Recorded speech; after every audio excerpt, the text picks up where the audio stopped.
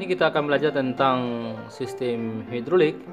Kita akan perhatikan satu buah silinder, tapi di sini sebenarnya kita atur menggunakan timer. Ya. Bila kita akan coba merangkai, yang pertama akan kita rangkai adalah rangkai hidroliknya, kemudian kita akan rangkai rangkaian elektronya. Ini merupakan inlet dari pompa. Ya. Inlet pompa, ini keran start stopnya, ini sambungan T, kita gabungkan. Ini untuk power. Semua power ya. Ini di sini katup ada power, kita hubungkan. Kemudian kita hubungkan juga ke pressure relief valve. Ini untuk membatasi tekanan. Jika tekanan berlebihan dia akan kembalikan ke tangki ya. Maka ini kita hubungkan ke P.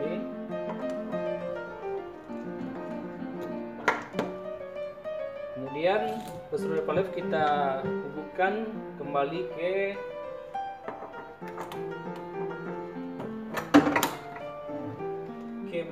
drum atau tangki ya.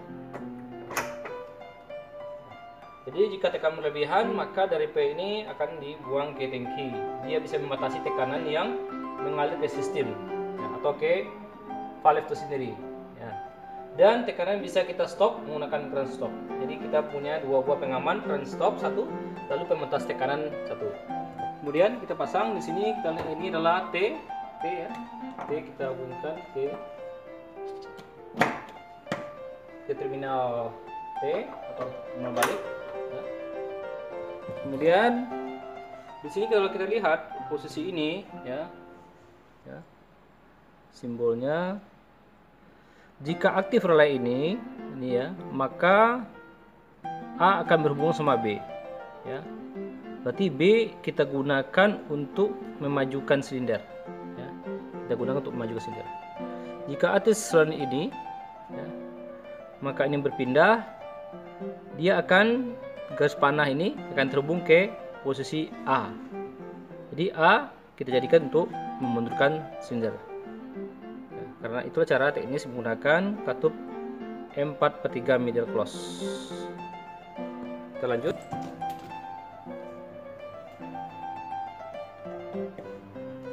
Terminal B kita gunakan untuk maju ya, maju. Di sini kita pasang one way flow control, ini one way flow control.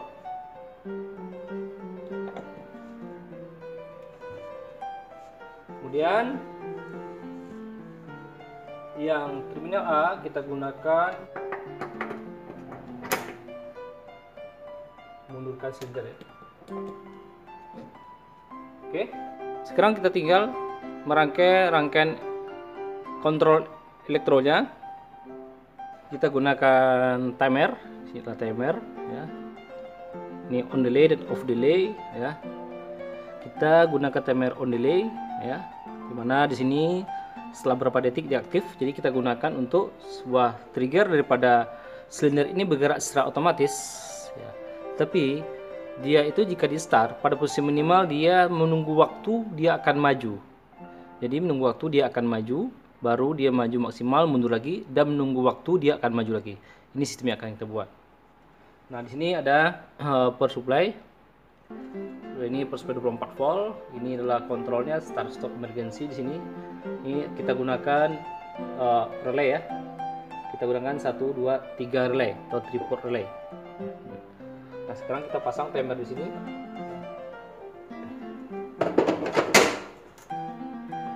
Nah kita rangkai ya.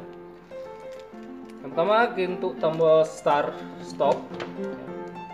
Ini untuk start. Yang sumbernya berasal dari 24 volt ya. Ini kita hubungkan ke sumber power supply 24 volt.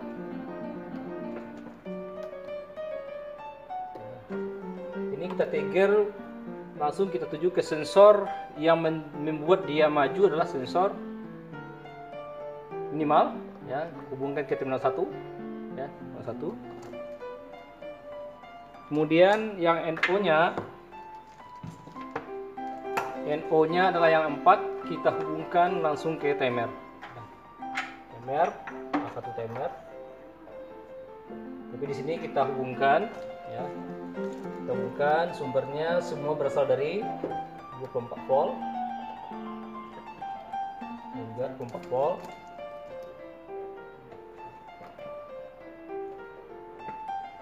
Kemudian A2 timer kita hubungkan ke ground.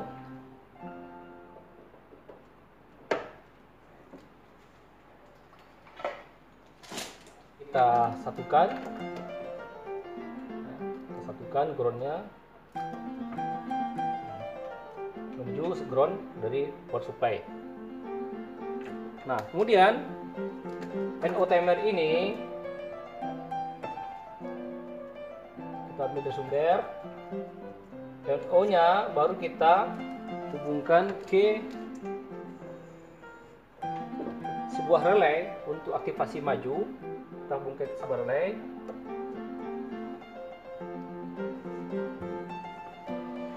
Kemudian ini adalah groundnya. Ya, ini kita kunci terlebih dahulu. Ambil sumber. Lalu NO relay pertama itu kita hubungkan ke NC relay kedua. Ini ya, 11 dan 12 di sini. Kemudian yang 12-nya ini kita kembalikan ke relay pertama A1 tadi. Ini kita ambil NO tadi. NO-nya tadi adalah di angka 14. Ya, kita gunakan untuk memajukan silinder. Kita hubungkan ke solenoid A ya. Kita hubungkan ke solenoid A nih. Ya. Ini kita hubungkan ke ground karena dia bersifat DC ya. Dan ke ground. Nah, kemudian jika dia maju maksimal, ya, maka kena di sini aktifkan sensor limit switch maksimal. Ambil tempat tegangan adalah 24 volt di sini. Ya. Lalu NO-nya ini nomor 4. Kita gunakan untuk mengaktifkan relay kedua untuk memundurkan silinder. Ya, A1 relay kedua. Kemudian A2-nya kita hubungkan ke ground.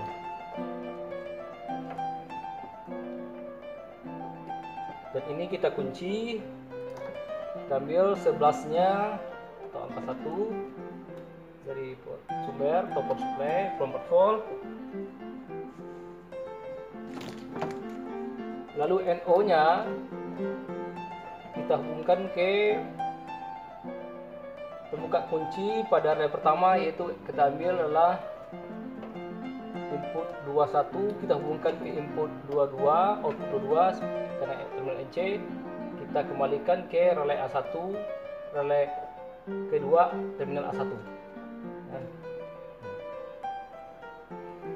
Nah, kemudian NO-nya, NO tadi, ini NO tadi ya, NO tadi, NO ke relay kedua ini kita hubungkan ke solenoid untuk memajukan, memundurkan silinder.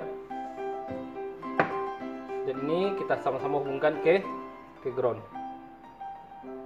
Nah, demikian tentang rangkaian, tinggal kita testing. Ini kan power supply. Kemudian kita nyalakan power pack. Ya. Kemudian kita naikkan tekanan. Ya. Kemudian kita atur timernya. Ya. Sekarang kita start. Jika kita start, ditahan, ya, berapa detik dia akan maju. Ya. Ya, ditahan berapa detik dia akan maju. Nah, tetapi ini adalah untuk satu siklus. Jika kita ingin buat dia otomatis, maka ini harus kita pindahkan ke sistem otomatis. Ya, kita pindahkan. Jika kita start,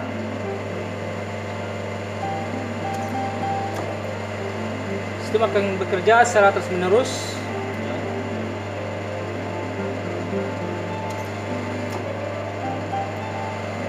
Kita atur pelannya, mundurnya pelan.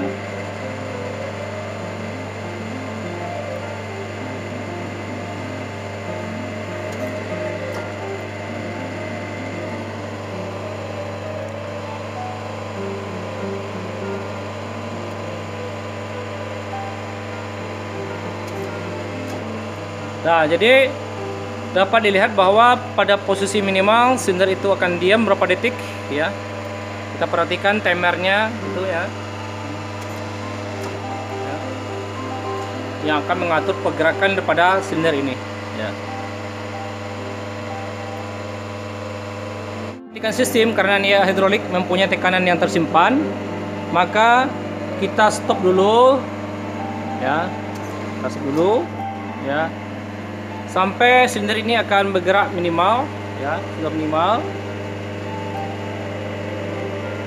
Sudah minimal, pastikan dia sudah minimal, baru kita turunkan tekanan ya. Input menjadi 0 ya. Dimana artinya tekanan dari kompresor dari power pack akan, kalau di 0 dia akan loss langsung ke ke tangki ya. Ya. Jadi kita putar sampai dia batas angka 0. Sudah angka 0, kita matikan sistem dan kita matikan power pack-nya.